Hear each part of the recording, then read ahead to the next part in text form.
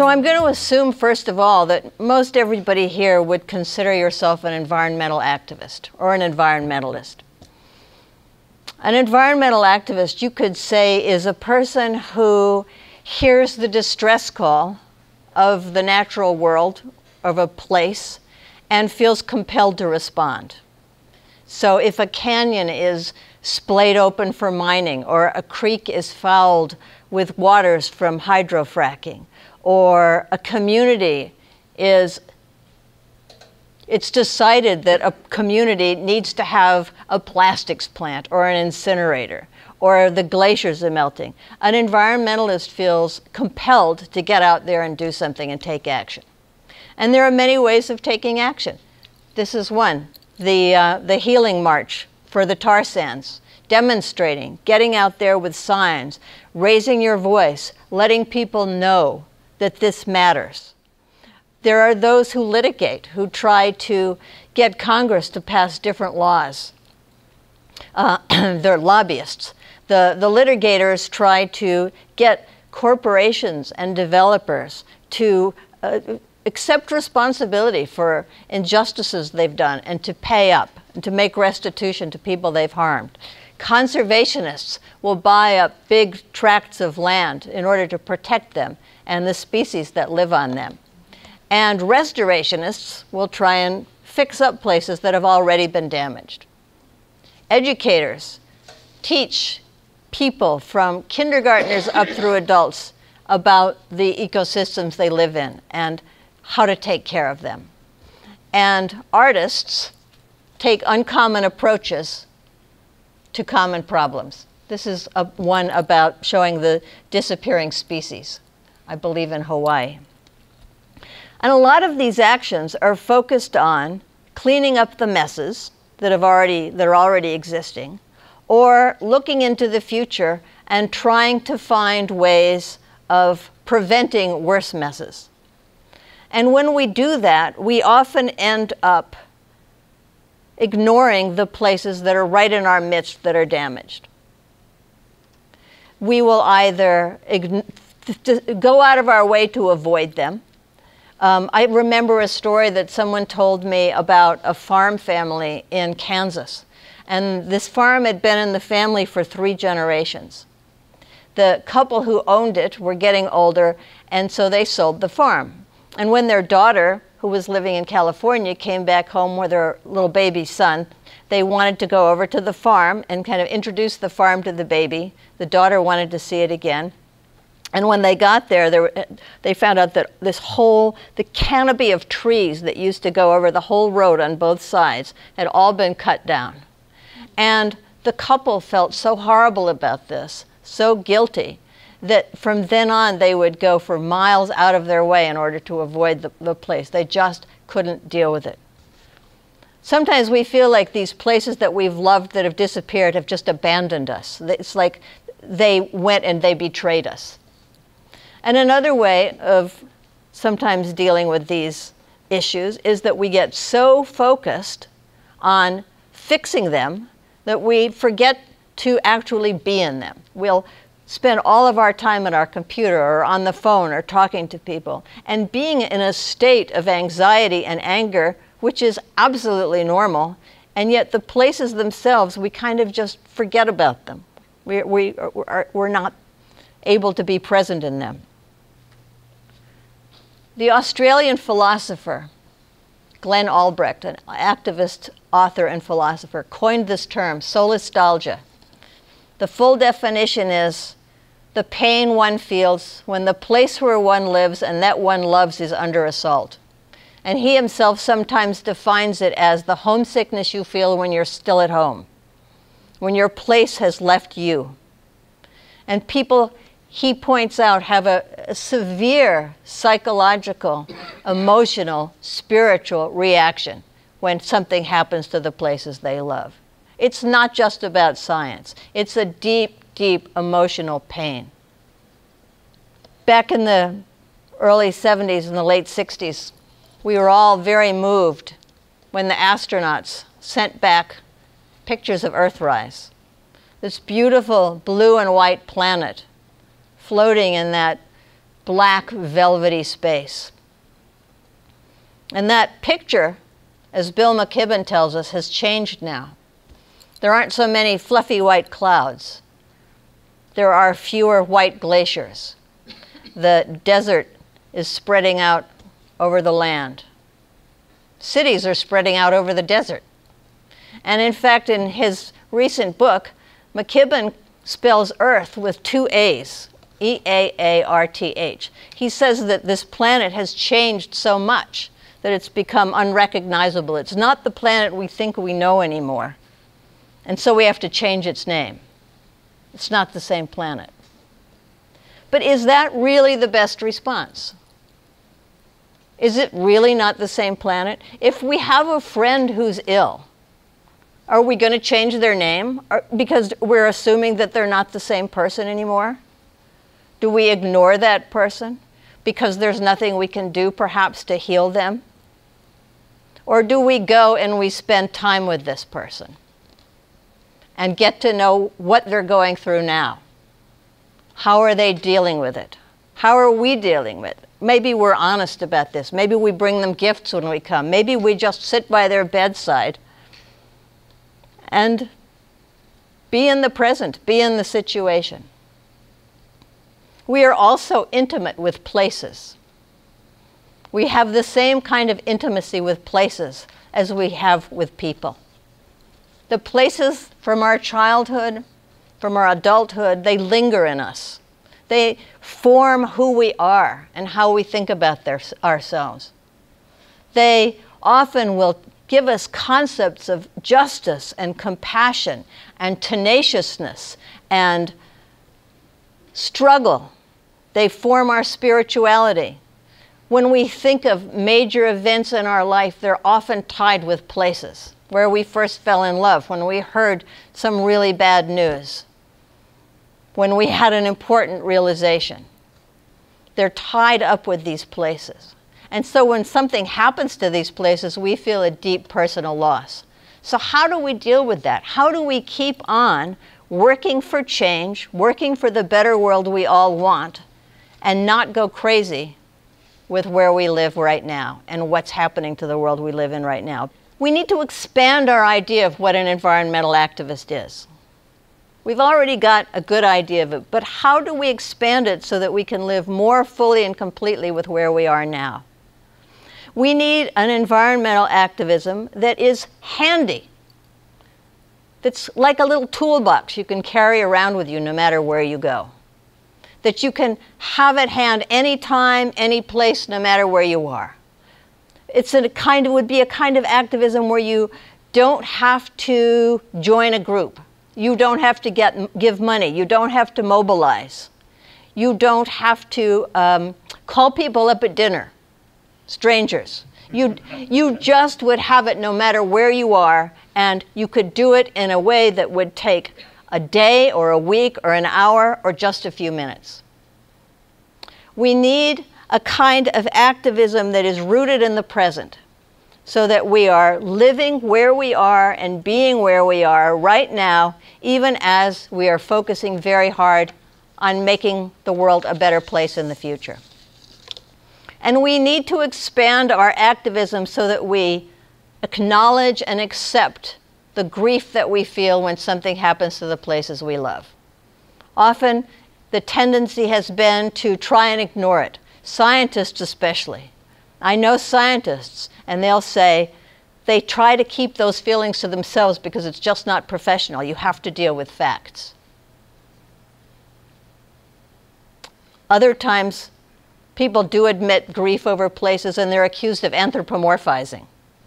Anthropomorphizing, of course, means that you're attributing human feelings to a non-human, but it's gotten so sort of morphed out that people, it's as if you're anthropomorphizing when you're expressing your own feelings about a place. And we need a way of transforming sorrow. Just feeling it, there's an increasing number of books and papers and articles coming out now about needing to accept grief, but what do we do once we have it? We have to transform it. You can't live in it. And we need a kind of environmentalism that says we're focusing on the small and the close by as much as the big, sometimes called the charismatic megafauna, and the distance.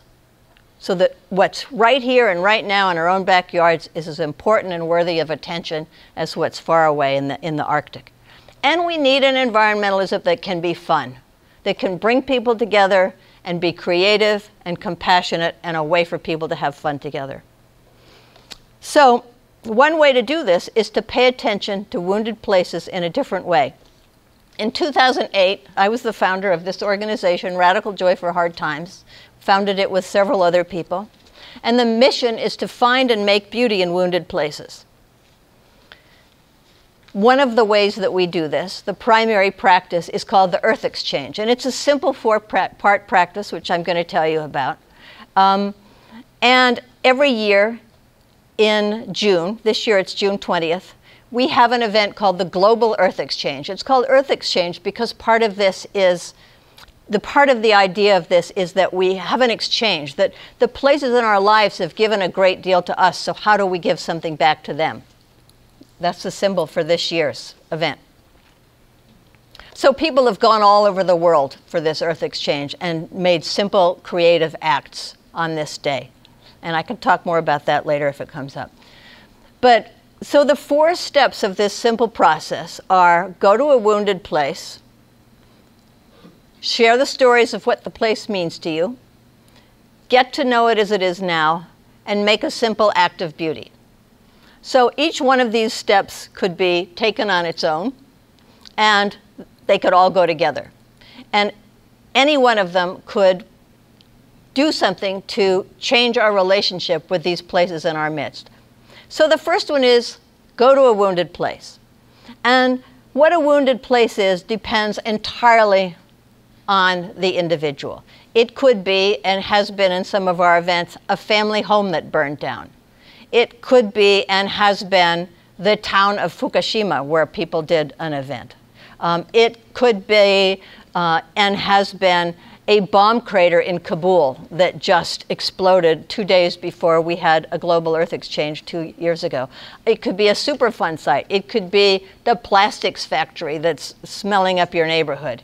It could be a clear-cut forest or a polluted stream. It could be anything that you consider a wounded place. And it's important to actually go there, to be there. Sometimes people will say, well, we'll sit at home and we'll meditate and we'll send healing thoughts to the place. Is that okay? Like, because we have a t-shirt? Because we have t-shirts every year for this. And it's not the same thing. It's a great thing to do if you want to sit at home and have healing thoughts about a place, but it's different from actually going there. Because the idea is to get rerouted, to establish a relationship, to reestablish a relationship with these places. So that's the first thing, and obviously it's the step that most people find the hardest thing to do. How do I just go and face something that is so painful? How do I just go and sit with it and see what's there? Obviously there's a lot of reluctance, but when people do it, and they're there for just a little while concentrating, they find that their attitudes really change a lot. They find that they are bolder and more courageous than they thought they were, because they faced this thing that they thought they were afraid of. They find that the terrible sense of despair and doubt that they thought they were going to fall into, despair and dread, it's not really quite as bad as they thought. They find out that they're able to deal with something in a way that they weren't sure that they could deal with. And they feel empowered. So the second step is share the stories of what the place means to you. This means that when people go to this place, they take some time to sit together and talk about their relationship with this place. How long have they been there? How long have they lived there? How long ago did they visit it? How do they feel about it? What are some memories? Even if it's a first-time event for some people, you can simply give your first impressions of the place. And this telling of stories kind of reanimates the place. It brings it back to life. It reminds people that they have a relationship with it. And it opens up the heart. And wise people from different spiritual traditions, psychological traditions, they say that when the heart is opened up, even if it's opened up in pain, it releases something and it makes all of the energies in the body flow again so that we can feel more compassion, more creativity, and feel more empowered to act. The third part of the practice of the earth exchange is to spend some time getting to know this place as it is now. So usually that will mean that people in the group or individuals just take maybe 20, 30 minutes, sometimes even 10, to just walk around and see what's there. What calls to your attention? What's growing? What's thriving? What's not doing so well? And it's not about fixing it. It's just about noticing, seeing what's there, seeing where the life is. And often after this part of it, the people will come together again and tell the stories of what they noticed. So I'll tell you a little example about this. Before I founded Radical Joy for Hard Times, and I was trying to figure out a way of how to do this, how to give attention to wounded places, I was at a conference in Virginia, and we learned that a forest of 14,000 acres had been burned in a wildfire. So we went there. And then people got together, and then there were about a dozen people, and they all sort of went off on their own for about half an hour or so, and then came back together and stood in a circle because there was no place to sit down, told the stories. And one woman talked about finding a little sapling tree that was all burned and charred. And she felt sorry for it because it had been killed, likely, before it was able to come to maturity. And as she stood looking at this tree, she suddenly had an image of her sister, who was at that time undergoing radiation treatments for breast cancer. And her feeling of sorrow about the tree melded into sorrow for her sister. And she began to cry. And she knelt down by the tree and put her arms around it and sang it a lullaby. There was another man on this trip who saw a buck, a very emaciated buck, very slowly picking its way through the forest, nose close to the ground, slowly picking up its feet, very thin, trying very hard to find something to eat. And the man stayed at a distance and followed this deer the whole time they were out there, and was amazed by the toughness and the indomitability of life, just this need to eat. And he had respect, compassion, and was inspired by this deer. Another woman went out, and she was cross. She thought that I had been irresponsible at even suggesting this trip. She wanted to go home, but because we'd all carpooled, she couldn't. So she was forced to just be there and walk around. And while she's stomping around angrily, she noticed one little green shoot coming out of this black forest. I mean, it was black. And she got so delighted by this green shoot, she immediately looked around for somebody to share it with. Another guy actually picked up pieces of charcoal and painted his face and arms with them so that he felt like part of the forest. So this was just a brief time that these people had in this particular area and their individual responses to it. All completely different. Everybody's response was completely different. It wasn't all about grief at all. It wasn't all about sorrow or fear or despair or anger. All different kinds of reactions. So the fourth part of the earth exchange is to create art there, to create beauty, to give back a gift to the place. And this is the part that, to me, is really like the turning point of the whole thing. And it's not necessarily something that you come easily to.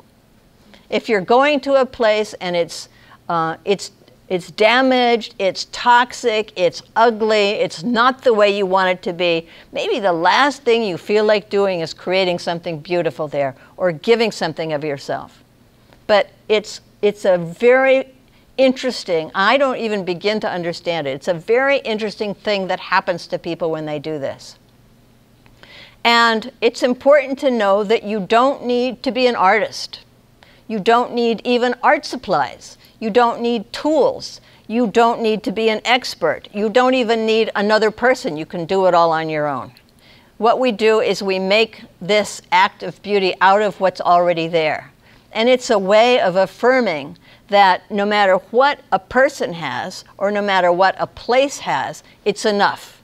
All of the ingredients are already there to transform something from being something that's maybe a little negative into something that's positive and beautiful. So this act of beauty could be anything. It could be singing or dancing or making an altar or saying a prayer or turning a cartwheel or hugging a tree or weeping over a tree and singing it a lullaby. For the Global Earth Exchange, we ask people to make a bird out of materials that they find on site. This is a group in Colorado. They went to a clear-cut forest. They made this huge bird, which I hope you can see. That's its head with its beak. And so every year, people come up with the most wonderful birds, including birds made out of trash that they then pick up and haul out.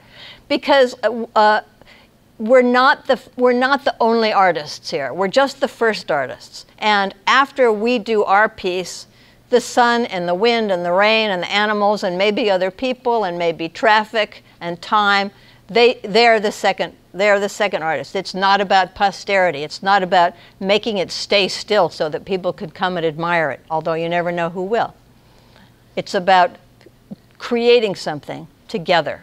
And everybody participates, old and young, abled and disabled. Everybody participates in making this, even if they just like stick the eye on the bird at the last minute or do whatever they do. And there's something very empowering about doing this. It's like realizing in the act of giving this, which is often offered as a gift back to the place, thanking it for all it's given, even though it can't give what it used to be able to give. And perhaps it's also a gift of consolation. You're partly consoling yourself and you're partly consoling the place because it just can't do what it used to be able to do. It's been asked to do things that other places haven't been asked to do. And this is true just as much for a neighborhood or a hospital wing as a clear-cut forest. In psychology, we are told that it's important to acknowledge and get to know and accept those parts of ourselves that we don't like so much. Maybe we're a little ashamed of them. Maybe there are parts of us that we don't necessarily want other people to know about. Jung called them the shadows. And the psychologists tell us that we have to get to know these shadows and to embrace them and to find out how they've served us and then transform them. And if we don't do that, we won't be whole, healthy, integrated people. And the same is true for places. How can we, as environmental activists, create the thriving, equitable, sustainable Earth that we want if we are ignoring some of these places and pushing them out of our lives? And by the way, to say that we're accepting these places as they are right now does not in any sense mean that we are just capitulating and rolling over and saying, okay, you can do whatever you want here. It does not mean that at all. It's simply saying this is how things are now. It's like holding a balance. This is how it is now, and this is how I want it to be. And I have to be in both. I have to have both my feet down at the same time. It's a very, very difficult balance, especially when you're in an active crisis of a situation. But how do you do it? How do you hold that balance? One way is this very simple way of giving beauty to wounded places. This is a picture of the frog prince. And the relevance here is that over and over again in myths and fairy tales, we hear stories about how when people step out of what they think they know and they give compassion and attention to that which is ugly and undesirable, that ugly and undesirable thing changes, but also the person himself or herself changes. So the princess kisses the frog and he turns into a prince. The young man, the young brother, helps an old woman at the well by giving her water when his two supposedly smarter older brothers just ignored her. And she turns into a princess, or she turns him into gold so that whenever he speaks, gold falls out of his mouth. The message is that by stepping outside of ourselves and going one step further into a place that we're not quite sure we want to go, and doing something extreme and outrageous and wild and bold and spontaneous, we ourselves are transformed. So perhaps you're saying, how does this change global warming? How does this bring back all of those African elephants that are losing their tusks? How does this change the world? On its own, it doesn't. And that's why we still need to do all of those things that I mentioned earlier that we're already doing. However, it can and could be, and I would say, from my point of view, should be incorporated in all kinds of other activism. So, for example, you have a group that's working very hard to save a canyon that they love. And so maybe once a week or once or twice a week, they get together in a big circle and they talk about, every individual person has time to talk about what this place means to them and why they're doing the work that they do. They're bringing themselves back into being in relationship to this place. Or perhaps a group is restoring a forest. And at the end of their restoration work, maybe they do a simple creative act of beauty there. I heard a story on the radio after Hurricane Sandy about a man in New Jersey who his whole home was destroyed, and he had to move. He was living on one of the barrier islands. He had to move onto the mainland, and he never changed his mailing address. So every day he would drive over to that old mailbox and get his mail. And to me, this is one of those kinds of acts of beauty. It's just like maintaining his relationship with that place, even though his heart is broken because everything was lost. So these simple acts of beauty are possible for everybody to do at any time. And we often hear about the pebble that drops into a pond.